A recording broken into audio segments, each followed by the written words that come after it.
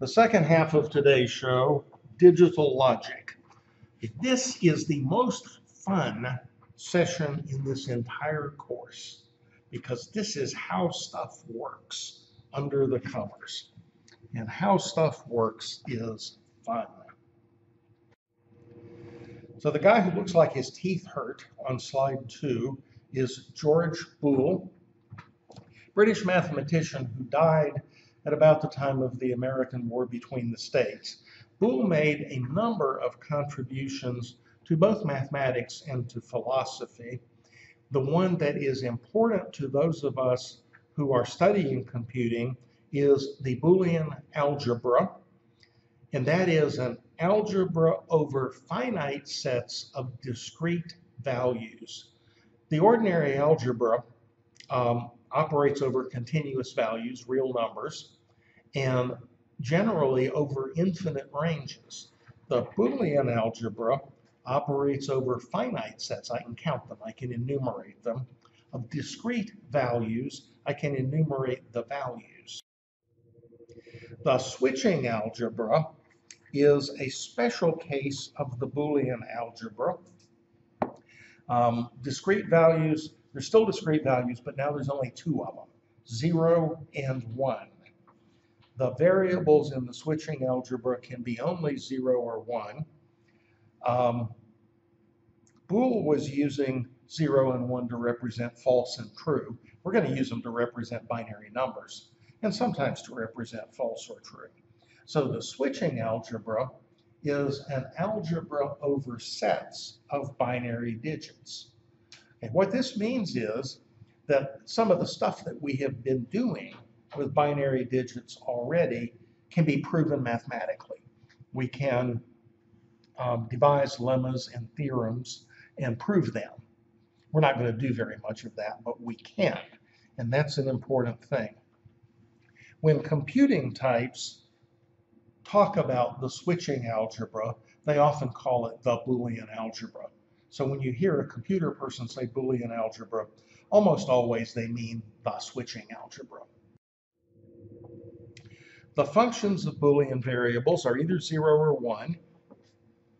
Switching algebra, right? Even though I'm calling it Boolean algebra.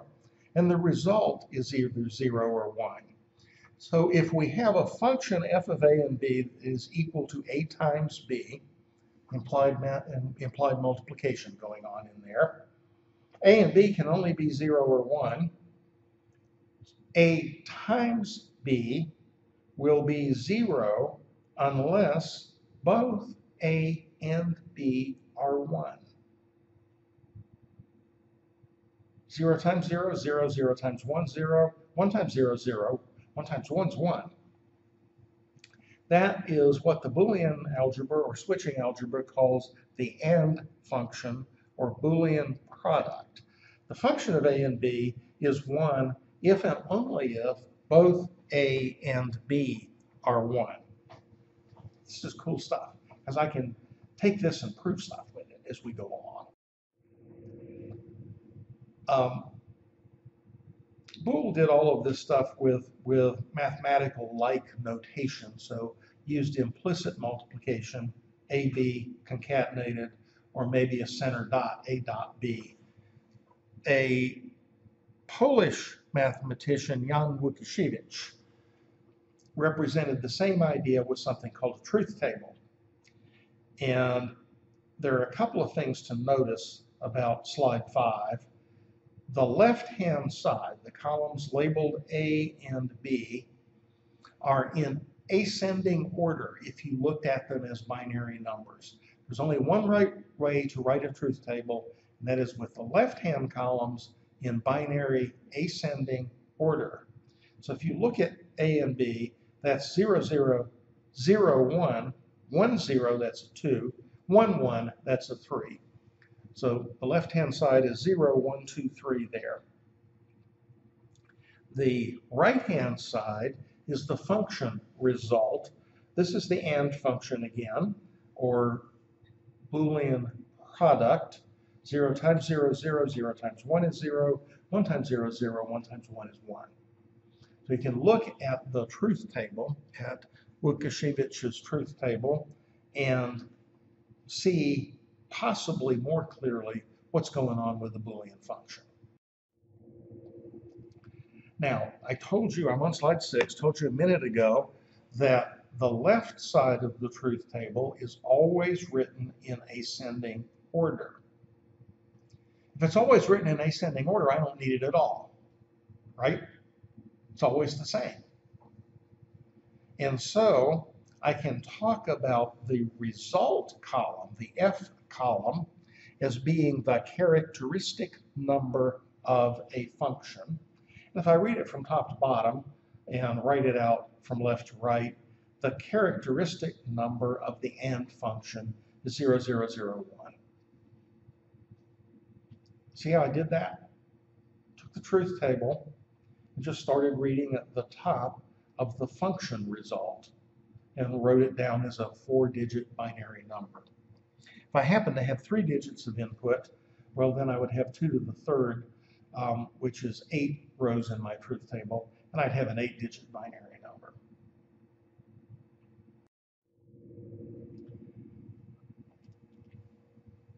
For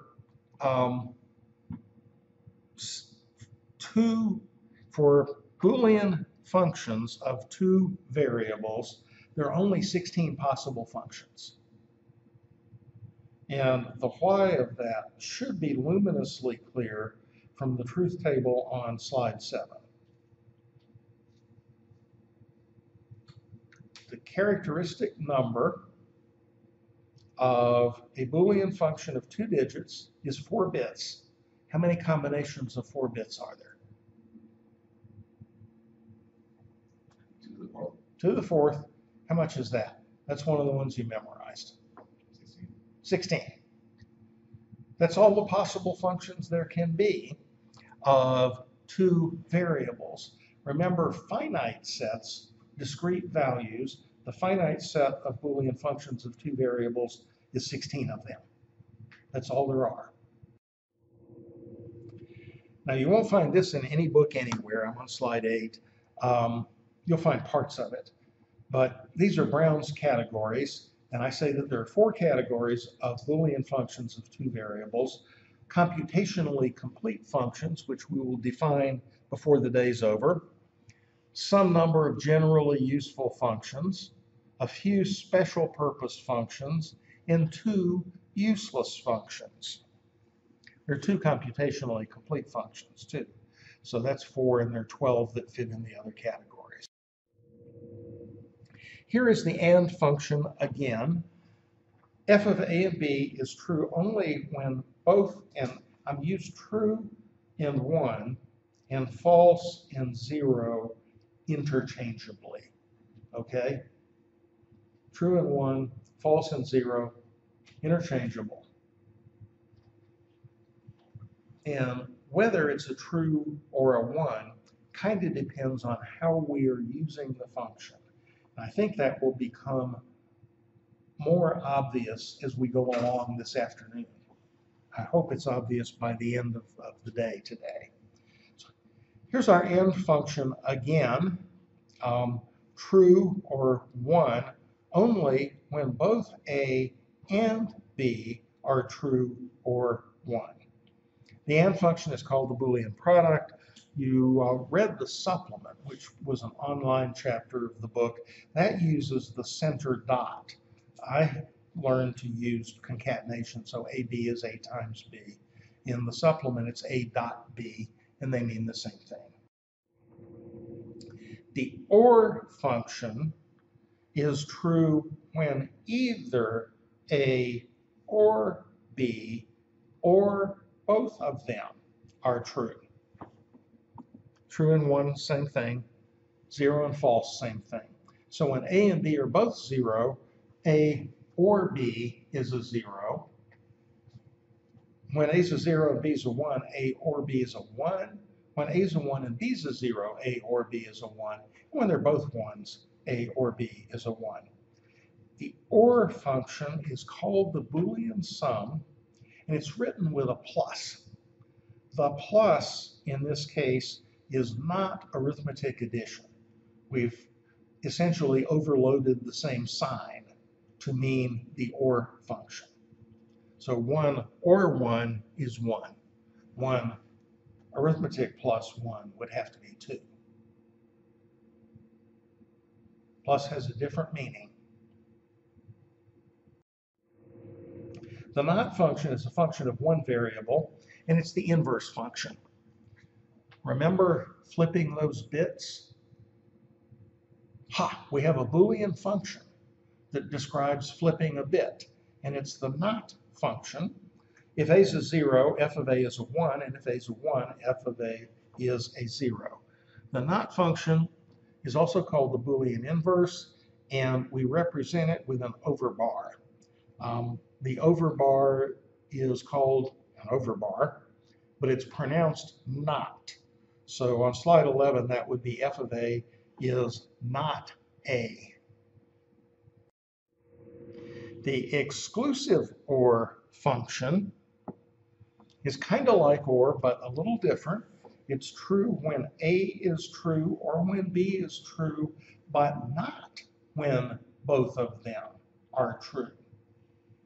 So A is a 0, B is a 0, A XOR B is 0.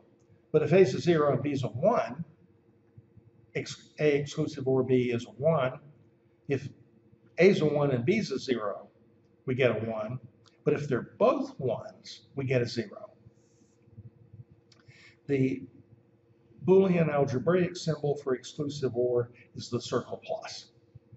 And the exclusive OR function is also sometimes called the odd function. If the number of 1s on the left-hand side is odd, then the function is true or 1. But if the number of 1s on the left-hand side is even, the function is false or 0. No 1s at all in the first line. No 1s, that's an even number. 2 1s, that's also an even number. The 2 in the middle, those are odd. 1 each. Okay?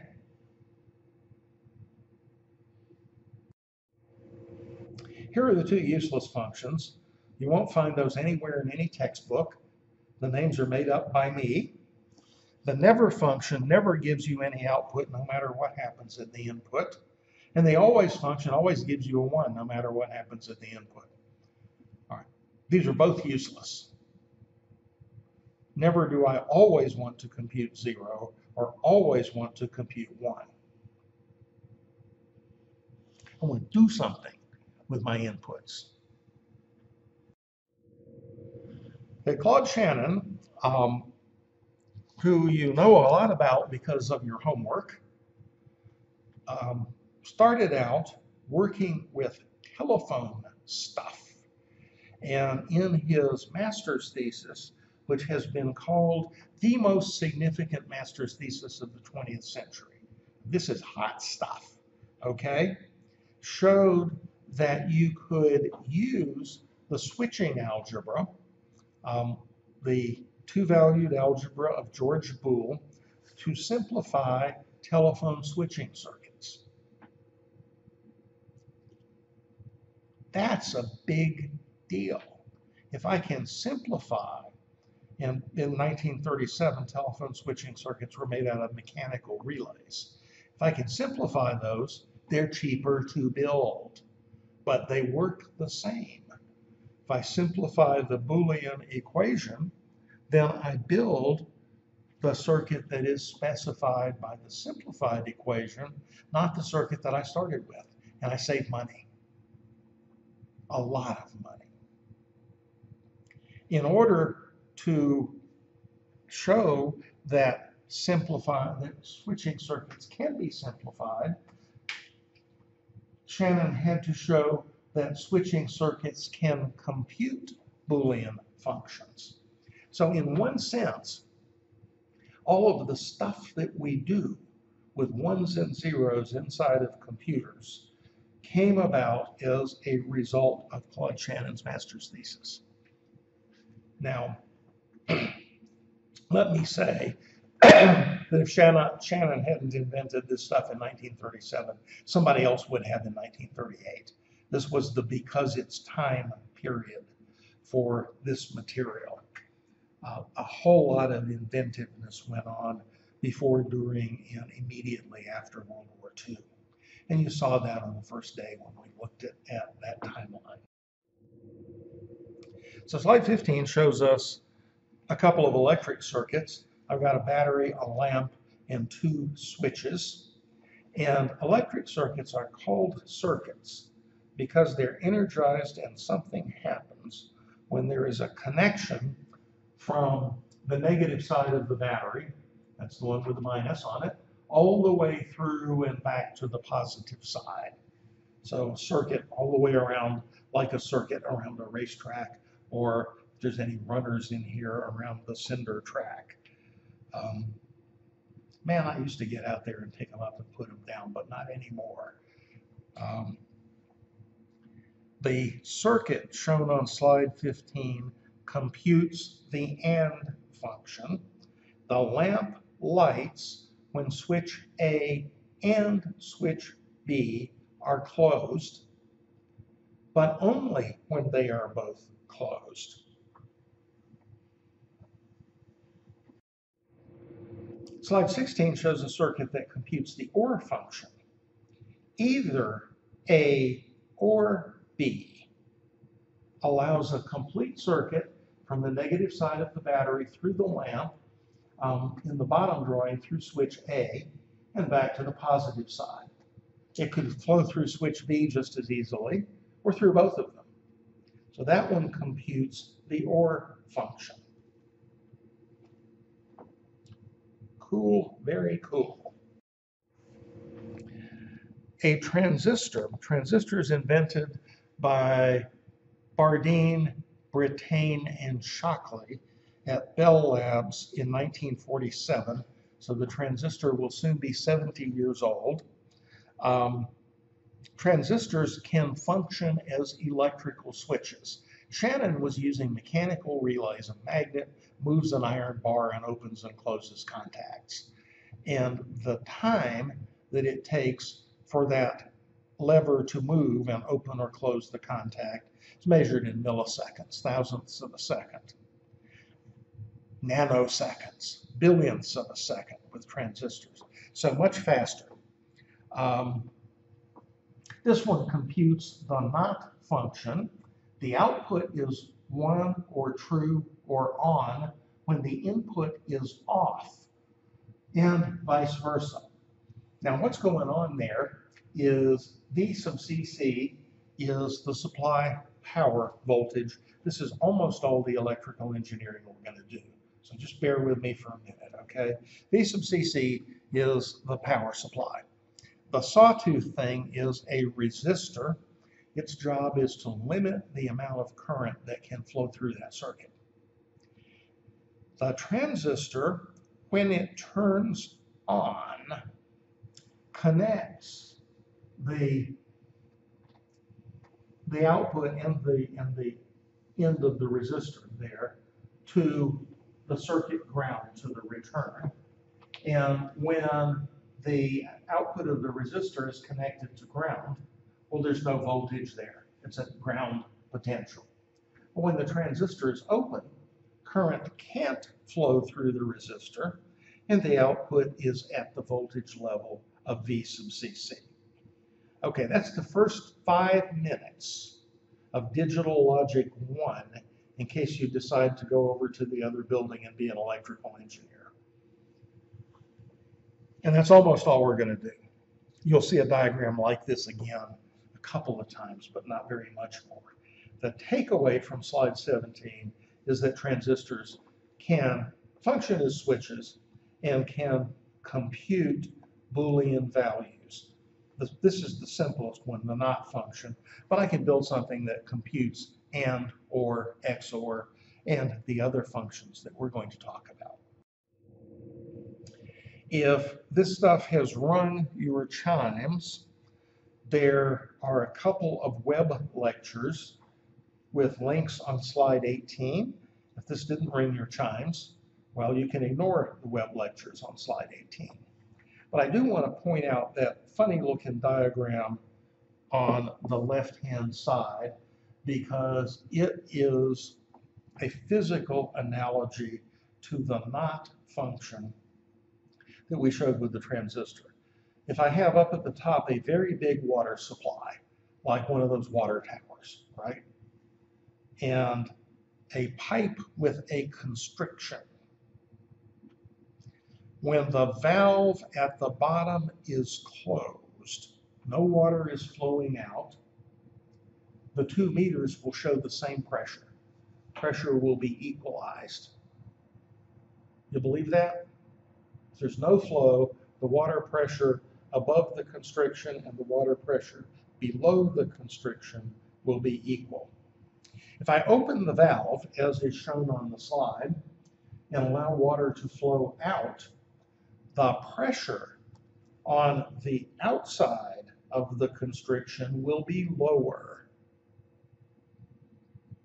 because water is flowing out. That's what was going on with the transistor on the previous slide. All right, so we have these digital logic gates. We've talked about AND, OR, XOR, and NOT. And inside of them are transistors. The diagrams that I'm going to show you for the inside, and I think there's only 1 or 2 more, are grotesquely oversimplified. An electrical engineer would laugh at me. But they don't need to be in electrical engineering detail because that's not what we're doing. We're going to apply that tool that is abstraction and use some special symbols to represent the electronic circuits without worrying about the transistors that are inside. And so the NOT function is a triangle with a circle at the output. That circle is called a negation bubble, and it says the output will be the inverse of what we thought it might be. The AND function, 0001, is a bullet shape. The OR function, that's a shield or a Star Trek communicator.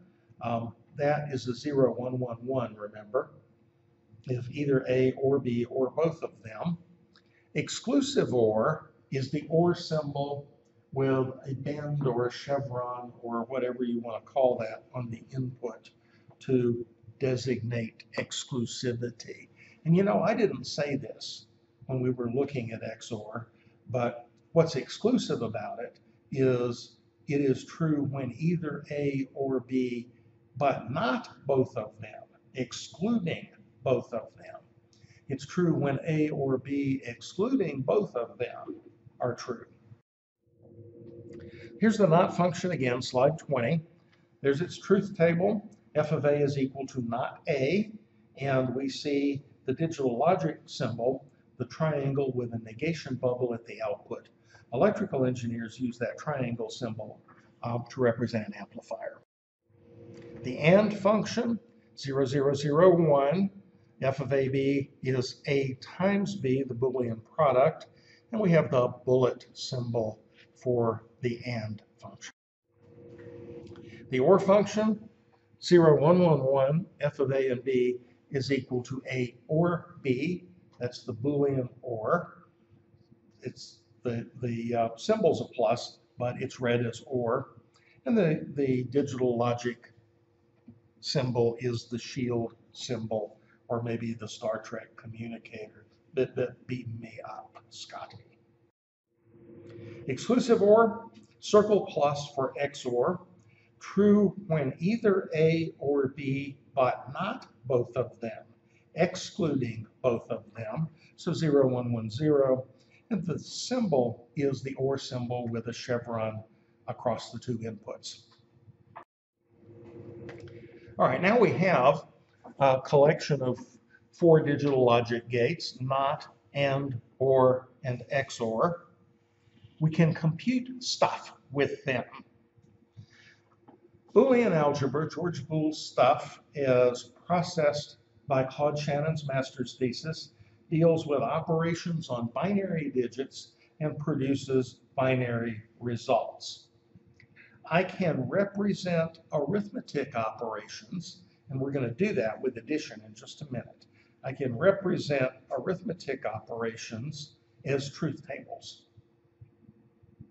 Now, the last bullet on slide 24, I'm about to make a bold statement.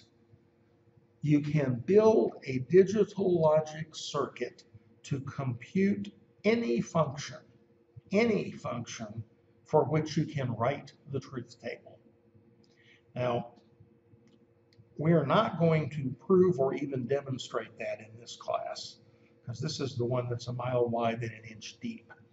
If this were a computer architecture class, we'd do it. We'd write some truth tables and build the functions. If this one rings your chimes, type sum of products digital logic into Google, and you will find the algorithm for building a digital logic circuit to compute any function for which you can write the truth table. And it uses AND gates and OR gates. Remember, OR is the Boolean sum, AND is the Boolean product. So sum of products. Now, slide 25 you've seen before. It's binary addition with A and B as addends and S as the sum. 0 plus 0 is 0, 0 plus 1 is 1, 1 plus 0 is 1, 1 plus 1 is 0 with 1 to carry. And since we're interested only in the sum part, the carry is sort of grayed out there. So 1 plus 1 is 0, but with 1 to carry. Man, oh man, that's exclusive OR. 0 plus 0 is 0, 0 plus 1 is 1, 1 plus 0 is 1, 1 plus 1 is 0, but with 1 to carry. I can compute the sum of two binary digits with an exclusive OR gate. How cool is that? Dead silence. You know, I do this whole thing with 30 Girl Scouts. These are 8 years old, right? And I say, how cool is that? And I get 30 piping voices saying, very cool. On the other hand, we probably don't do it at 7 o'clock in the evening either. And then there's the carry. 0 plus 0 gives us no carry. 0 plus 1 gives us no carry. 1 plus 0 gives us no carry. 1 plus 1, we have a carry. That's the AND function.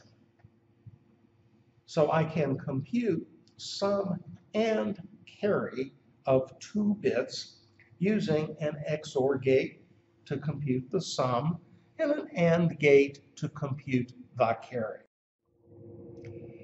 Slide 28, somehow the slide number has slid. It's over on the left.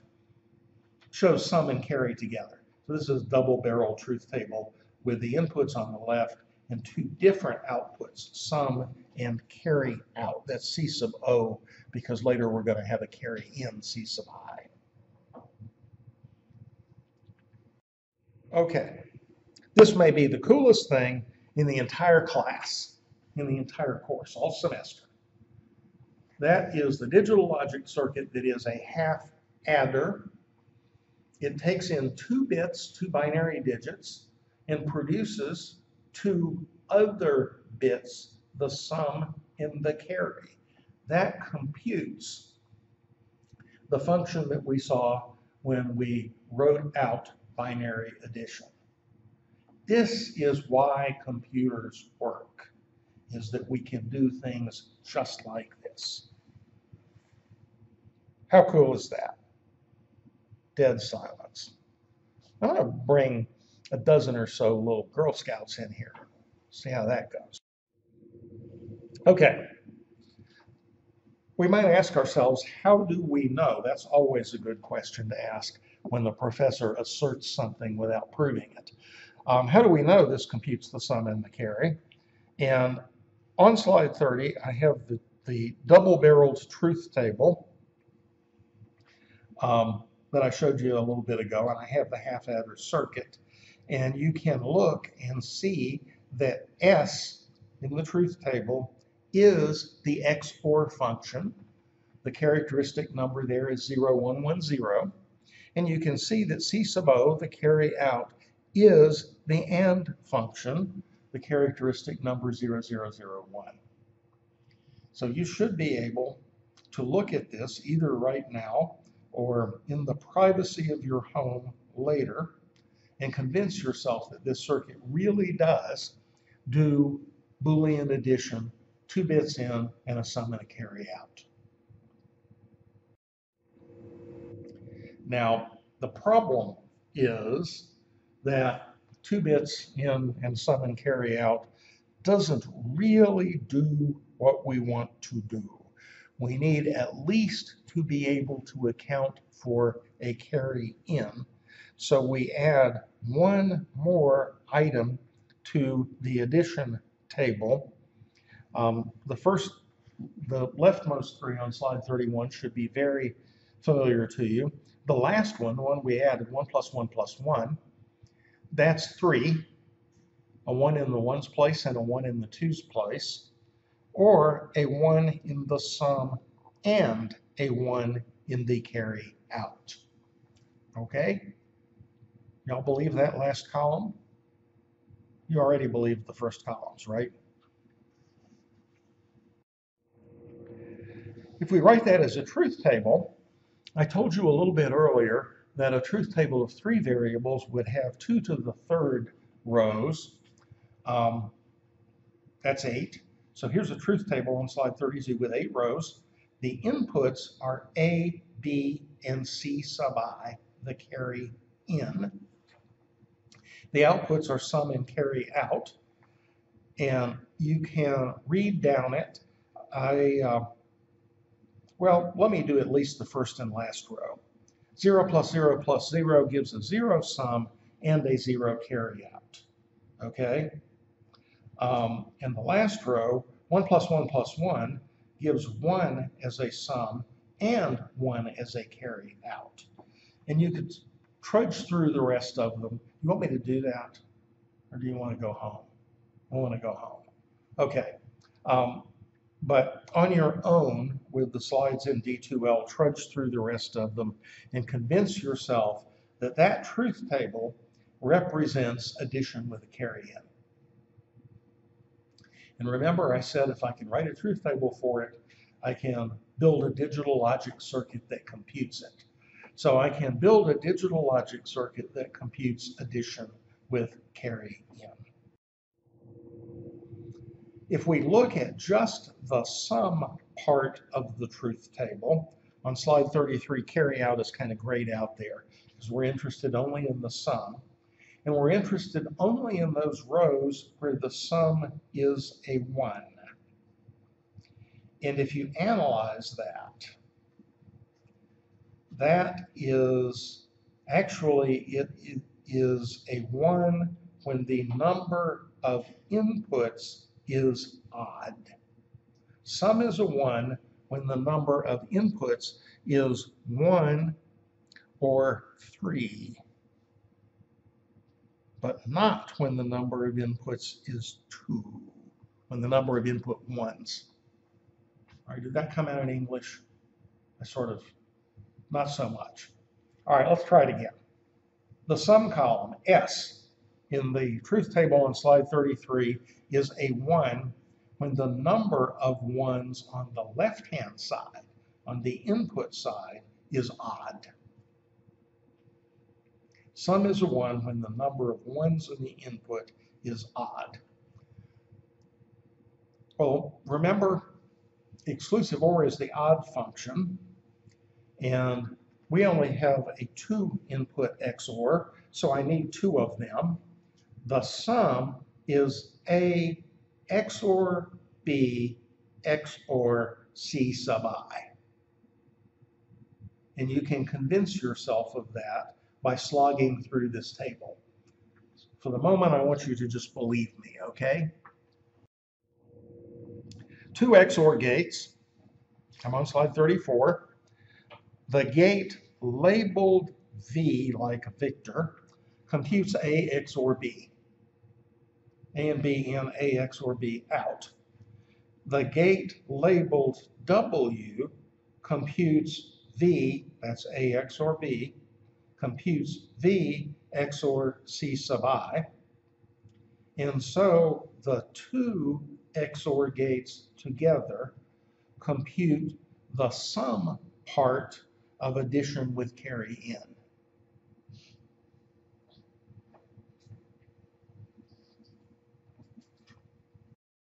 Let's look at the other column. I've grayed out, I'm on slide 35, I've grayed out sum. Carry out is a 1 when both A and B are true, or when C sub I and one of A or B is true.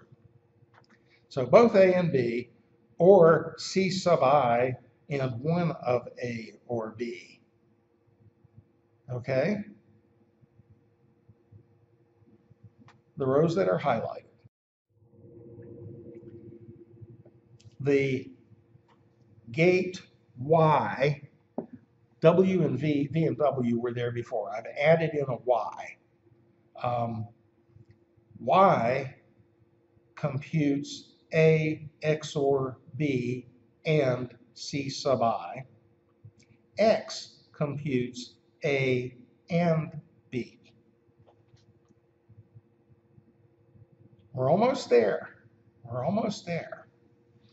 The trouble is I have two carryouts, two C sub O's, and when we look back at the truth table, I said carryout was true if A and B or A XOR B and C sub I.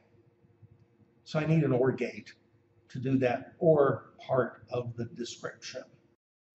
And I plug in an OR gate, that's Z. Z computes a X or Y. And now I have a digital logic circuit that is called the full adder. It takes three inputs, A, B, and carry in, and produces two outputs, a sum and a carry out. And now, watch carefully. There's nothing up this sleeve, nothing up this sleeve. Slide 38. Now I can show you why the other thing was called a half adder. Two of those and an OR gate, two half adders and an OR gate give me this thing that is called a full adder.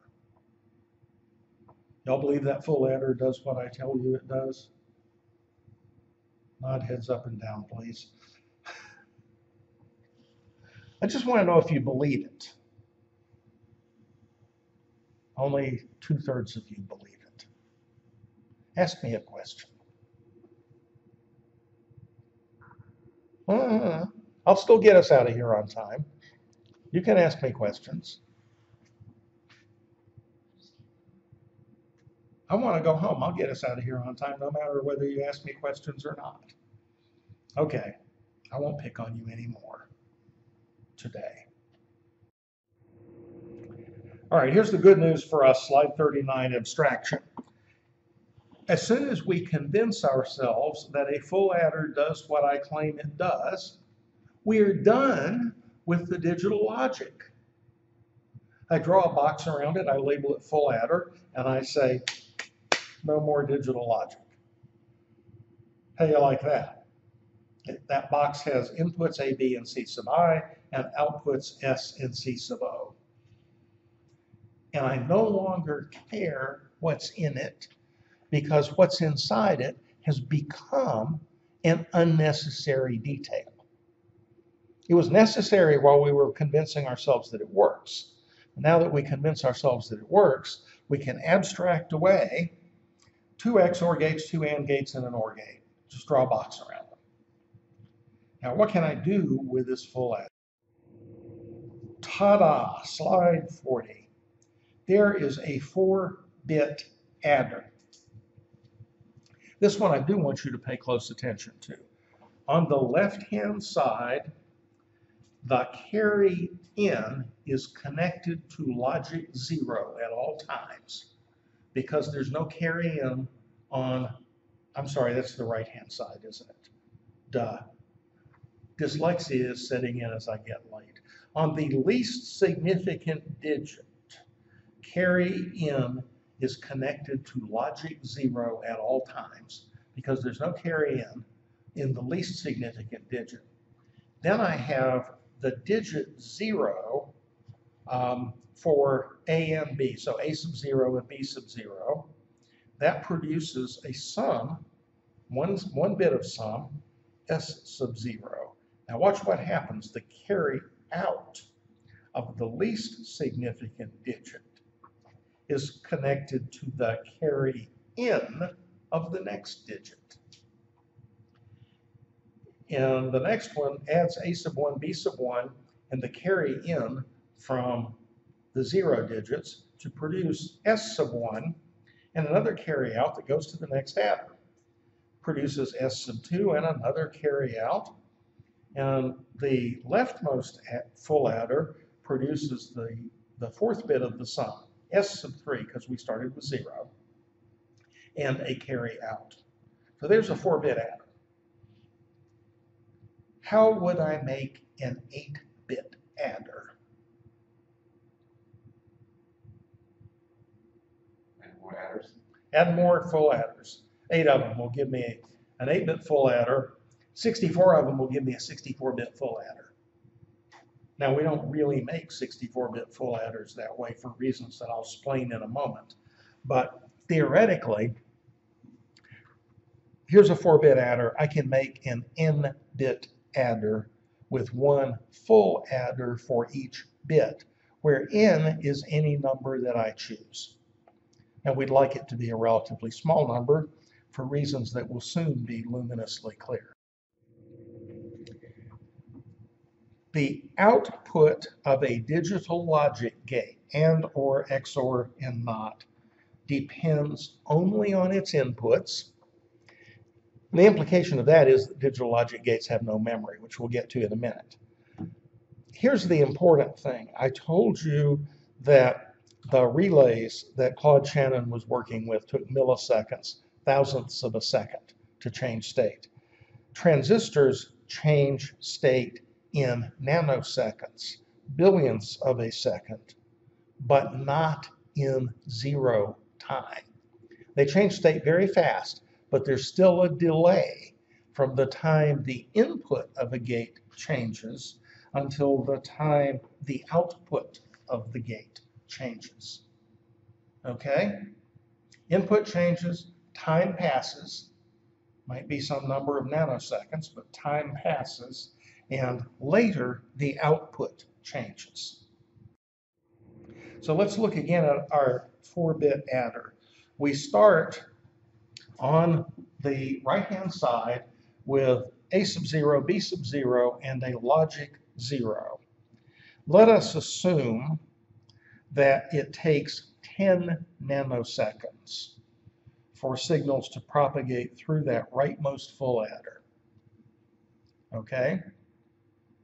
That means that 10 nanoseconds after we apply all of the inputs, A sub 0, A sub 1, A sub 2, A sub 3, all the B's, 10 nanoseconds after that, S sub 0 will be correct.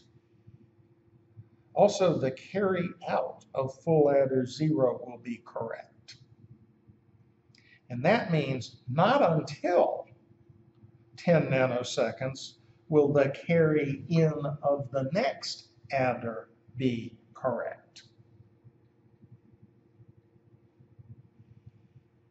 And then 10 more nanoseconds, S sub 1 will be correct, and the carry out of the second full adder will be correct. 10 more nanoseconds after that, S sub 2 will be correct, and its carry out will be correct. And 10 more nanoseconds after that, S sub 3 will be correct, and the final carry out will be correct. This thing is called a ripple carry adder because the ripples, the carries, ripple from least significant digit to most significant digit, and the time of each ripple is the gate delay through one full adder.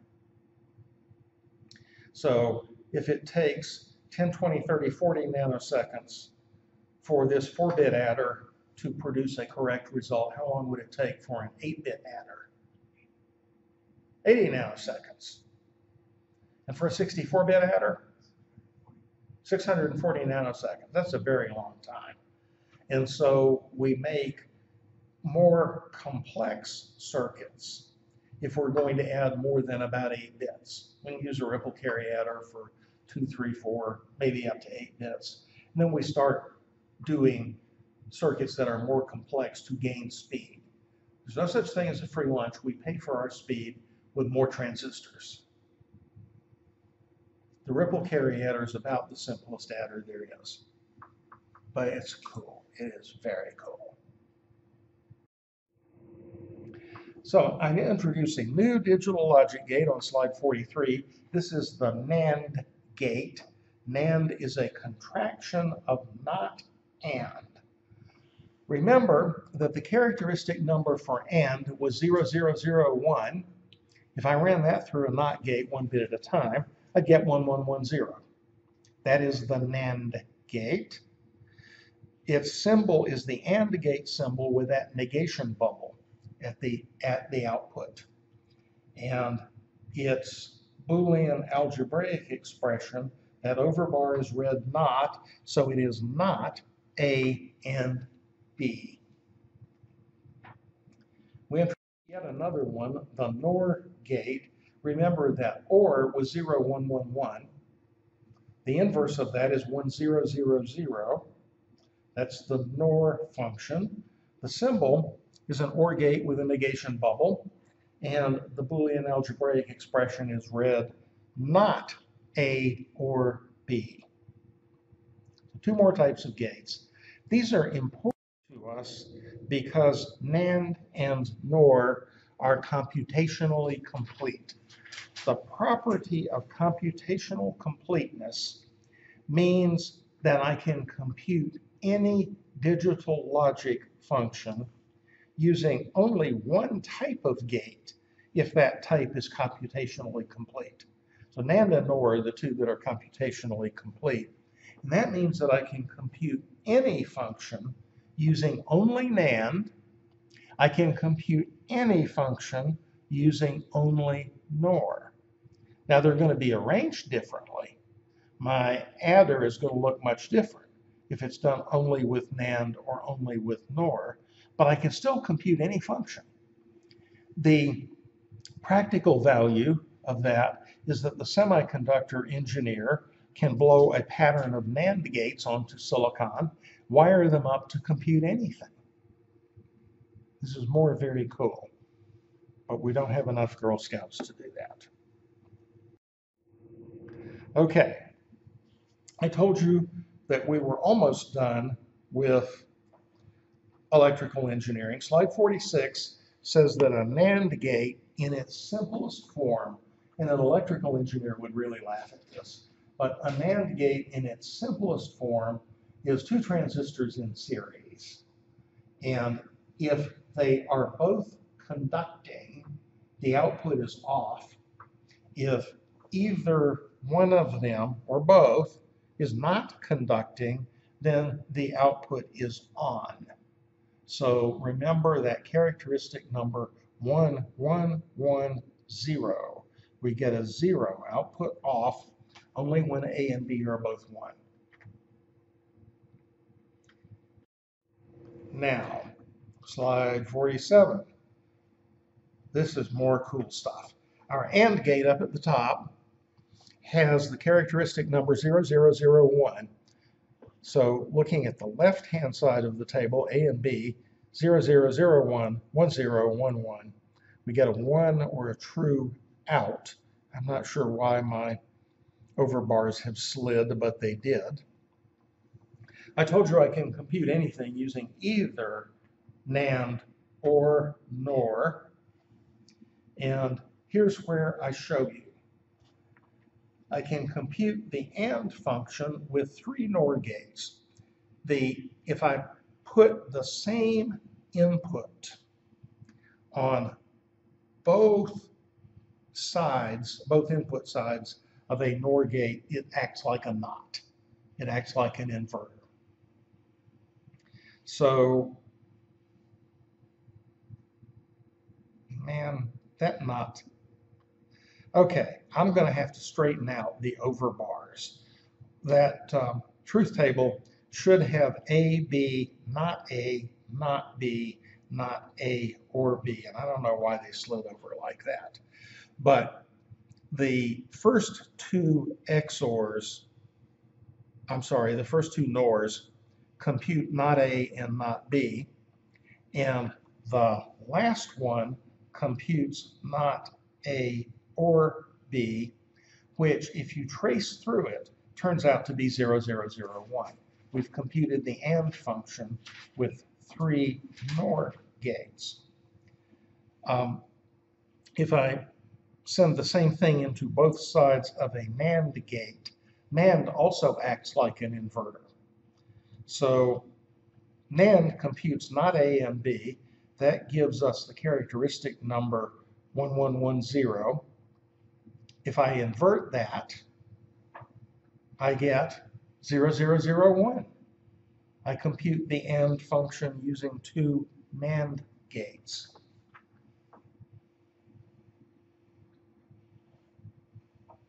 All right, I'm not saying how cool is that anymore. All right, but there is something to think about. If I can compute any Boolean function using only NAND or only NOR, then we might want to wonder why we bother with the others. And the answer is abstraction. We want our designs to be clear, so we want to show in the diagrams the logical function, not the internal structure. So just as we don't bother drawing the transistors, I don't want to draw an AND gate that's made out of 3 NORs. I just want an AND, okay? And we'll let the engineers figure out that they need 3 NORs to do that. When the circuit gets fabricated, it's the semiconductor engineers that use that principle of circuit equivalence to convert the logic diagrams to physical gates. All right, now I told you a few minutes ago that the output of a digital logic gate depends only on its inputs. We change the inputs, the output changes. And that's true when we wire them up, as long as there is a flow from top to bottom or left to right. The output of that adder depends only on its inputs. Inputs change, adder computes the sum of the new inputs. A circuit like that, a circuit whose output depends only on its inputs, is called a combinational circuit. I think Professor Englander calls that a combinatorial circuit in the supplement. They are the same thing. It's the same idea. The implication, output depends only on input. The implication is that combinational circuits have no memory. And that's kind of bad because we want our computers to have memory, right? A sequential circuit can be made out of the same digital logic gates. I'm on slide 50. Through the concept of feedback. If you look at that circuit, there's 2 NOR gates, and the output of the upper NOR gate is fed to the input of the lower one. The output of the lower one is fed to the input of the upper one. And what's going on there, the circuit is changing so fast it might be hard to tell. But when the S input is on, Q comes on and stays on. Q remembers S, even after S goes off. When R comes on, Q goes off and not Q comes on. And then it stays that way until we see another S.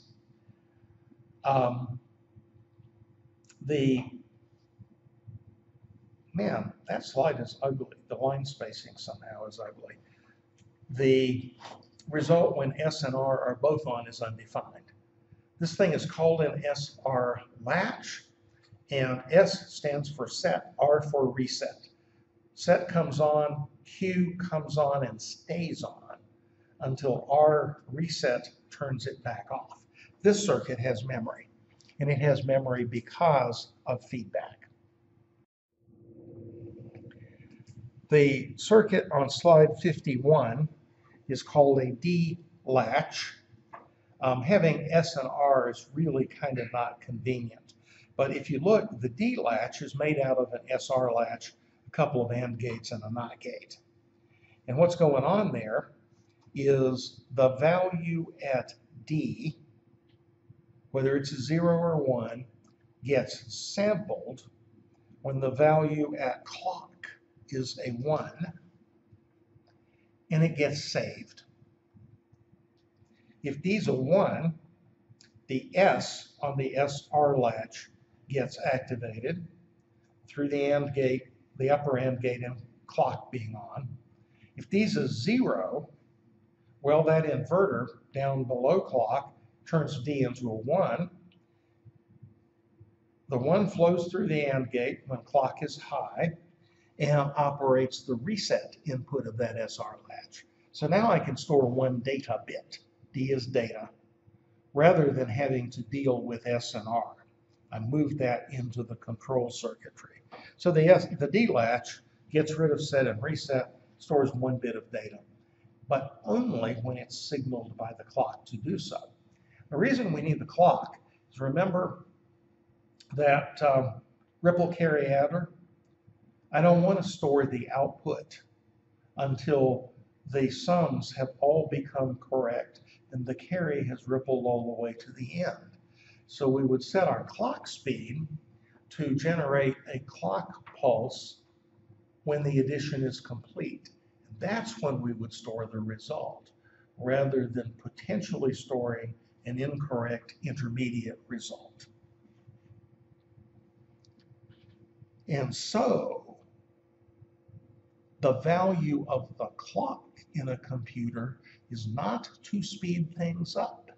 It is to slow things down, to wait until a computation through digital logic, through combinational circuits, has been complete. We wait long enough for the computation to be complete, and then we signal the circuitry in our D latches or other storage, now store the result, having waited until the computation is complete.